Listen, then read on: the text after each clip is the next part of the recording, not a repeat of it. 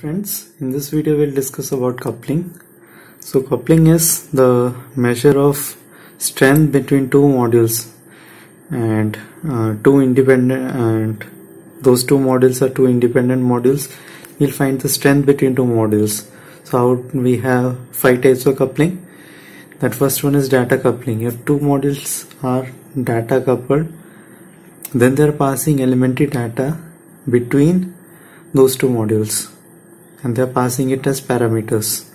Like in Fibonacci search and all, we are passing the parameters which we have to search, and if it matches we return it back. So just like that, the data is passed as parameters between the two modules.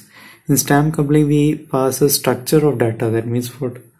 We pass array, we pass predefined structure like class, etc. We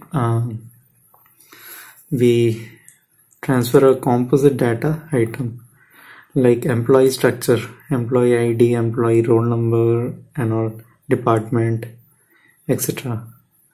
In control coupling, one module is directing the order of instruction of the other. That means one module directs the order and instruction of the other module.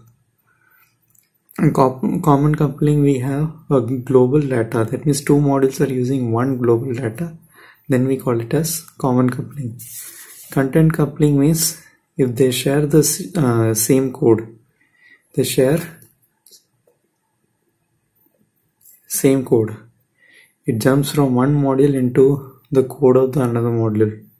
This is called content coupling, and an easy way to remember all these 5 types is DS3C. D stands for data, S stands for stamp, C stands for 3C, VC, there are 3C: control, common, content.